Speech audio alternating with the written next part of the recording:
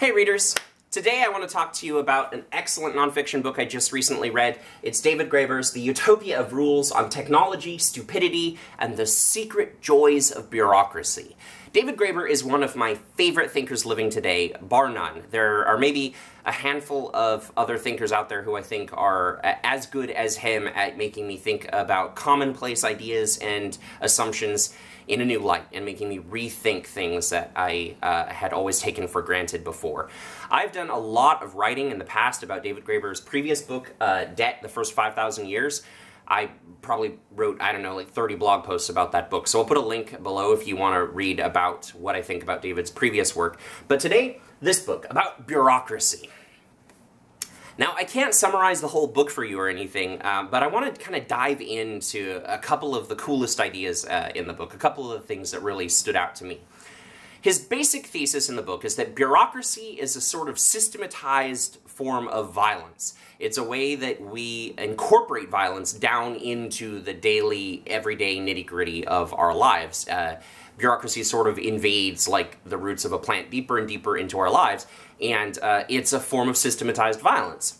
You can see this if you think about for a second what is done to sort of enforce the bureaucracy. Because the violence of bureaucracy is sort of invisible. We don't think of going into a clerk's office and filling out forms and checking boxes as being particularly violent.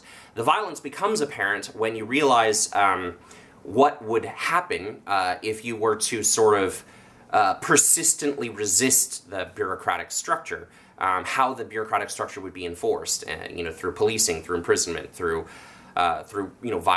use of force to make sure that the bureaucracy was implemented. Which leads to one of the best lines in the book, which is where David Graeber describes police officers as bureaucrats with batons, which is kind of true. So anyway, bureaucracy is systematized violence, and when he starts to think about the implications of that and what that would mean for our relationships in life, there's some interesting conclusions that he draws.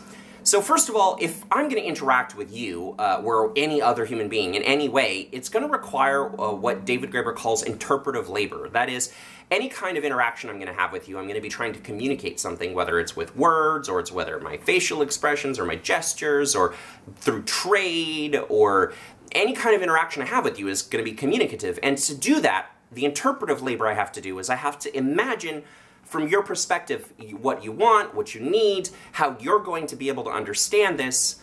In other words, I have to, ahead of time, think a little bit about who you are in order to be able to communicate effectively to you. The exception to this rule, that all human interaction is communicative and all human interaction requires some interpretive labor, is violence. Violence is about the one form of human interaction which doesn't require that interpretive labor beforehand. I pretty much don't have to know anything about you to be able to hit you over the head and, get what I want from you. It's a minimal amount of interpretive labor required for violence to be effective, for violence to accomplish what it's going for. So violence is sort of the least communicative of human interactions possible. So if bureaucracy is this diffused violence, this violence systematized throughout our society, the effect of bureaucracy is to try to reduce as many human interactions as possible to the least amount of interpretive labor possible between people, the least amount of sort of imagining and thinking about the other person as possible. Bureaucracy essentially deadens our empathy, deadens our need to try to interpret or understand each other as much as possible. It reduces human interactions to forms of interaction which don't require us to think about each other very much. Interestingly, because of the fact that there is an imbalance of power in most human relations, this interpretive labor isn't equally shared across human interactions. In other words, when there's an imbalance of power, the person with the less power has to do more of the heavy lifting, more of the interpretive labor, than the person with more power. This is easily demonstrated through examples of sitcom jokes and stuff. There's a kind of trope, a common joke that is expressed in sitcoms, not just in sitcoms, in everyday life, which is the idea that women are just sort of incomprehensible to men. Men just can't understand women. They can't imagine what women think or what women want or what women need. Whereas this joke is almost never expressed in reverse. It's sort of assumed that women don't have any trouble at all understanding man. And if you think about it, the reason why this imbalance exists is pretty obvious. For most of human history, the power imbalance between men and women is such that women haven't had any choice but to spend a great deal of emotional and mental energy attempting to understand men, attempting to interpret them, attempting to put themselves in men's place, and be able to guess what they're going to do in order to be able to effectively communicate.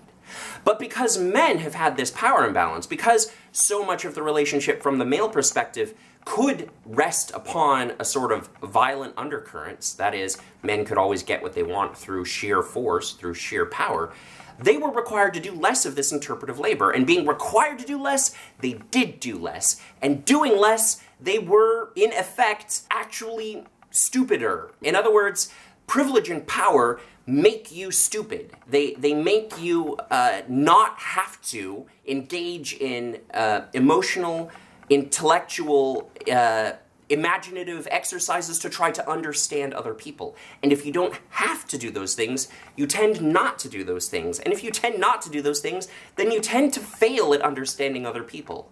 But because our society is set up with these bureaucratic structures where violence is sort of systematized or it's distributed through the whole system, that lack of understanding for people of power and privilege is not necessary. We have made it possible for us to get by in our privilege without needing that understanding. We've enabled our ignorance by virtue of allowing so many of our relationships to be founded on violence, to be founded on the hidden violence of bureaucracy. This is a fascinating book. That is just one example of dozens of examples in the book that made me think about things in a fresh way, made me consider things in a way I had not before, so you should definitely pick it up. David Graeber's The Utopia of Rules.